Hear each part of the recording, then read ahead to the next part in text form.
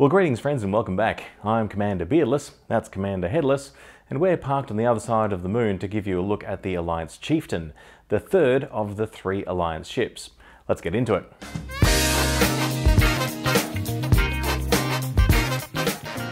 Right, so as promised, here we are on the other side of the moon. You can even see the end of the Earthrise over there. And we'll have a bit of a look at the moon in a second. You can see everything is dark at the moment. Which would be kind of what it would look like if this ship was parked. But it's only because we're in Hollow Me. So as you know, some of the times in Hollow Me things get a bit weird. And, well, we have Commander Head Full there, Commander Headless sitting on a, well, backwards rotated and dramatically dropped commander chair, which looks entirely bizarre.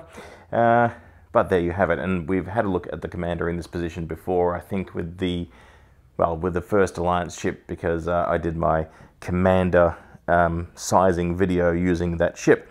And in this case, you can see that there is no commander in the chair at the front, because that'd just be extra weird. So on first impressions, you can see that the interior of the Alliance Chieftain is pretty much the same as the other Alliance ships. But regardless, there are some subtle differences we'll have a look at.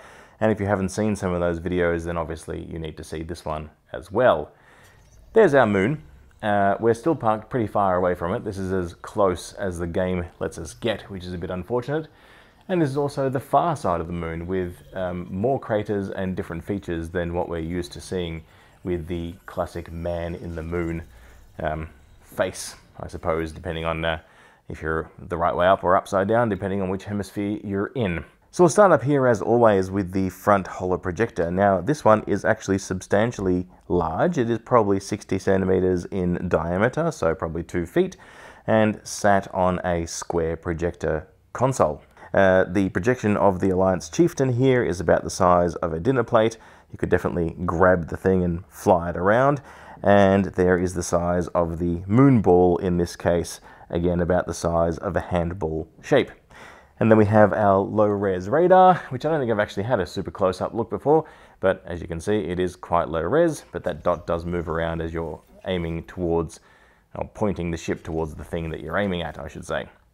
The rest of the finish is the standard carbon fiber sort of finish, and it looks quite nice, and the same as the other Alliance ships. And if we walk out towards the front, you can see the same sort of storage area that we would normally find.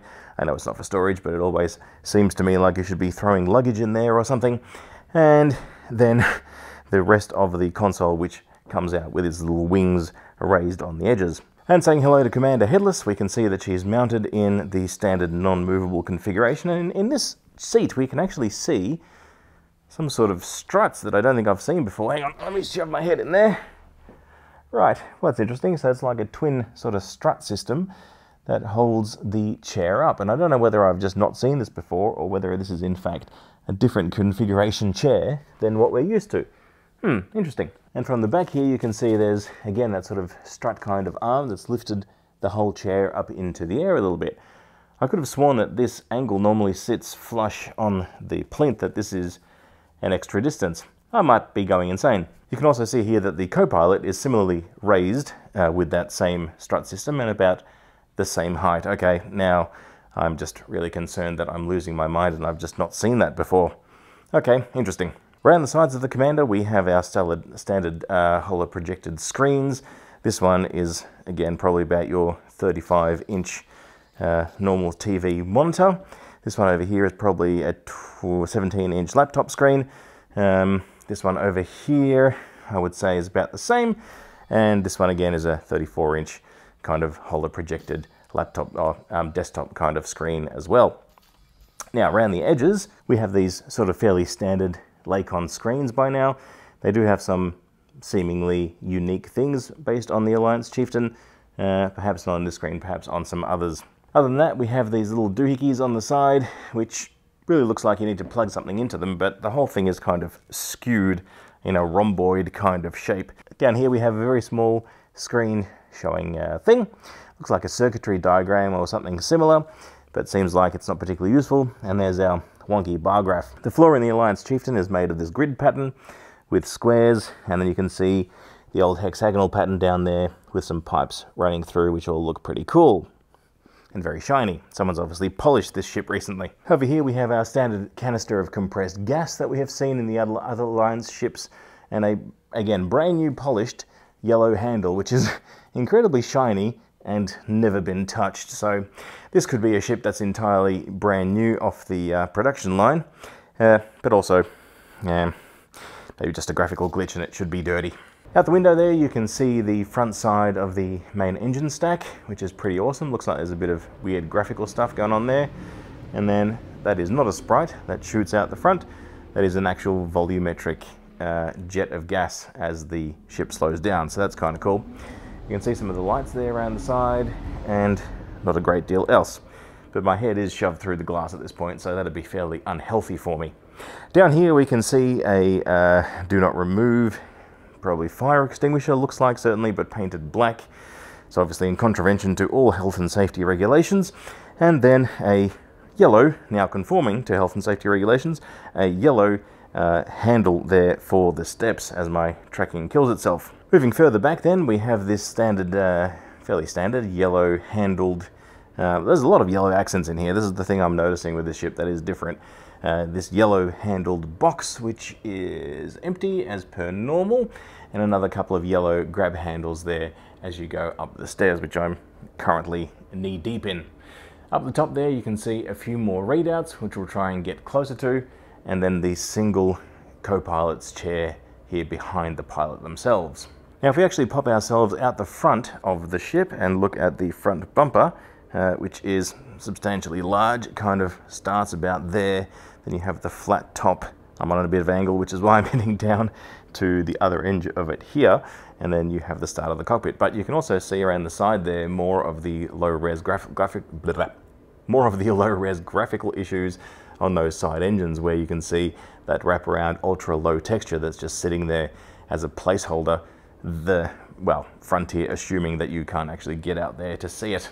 And the same deal on the other side as well. But you can see some of the little features on the side there, including this vent, which has a nice striation to it, and if we shove our head through it, you can see it sort of comes to the inside of the ship, or perhaps through some conduits going down the back there. Obviously we're on the inside of that panel there, so I'm not sure where that vent's supposed to go.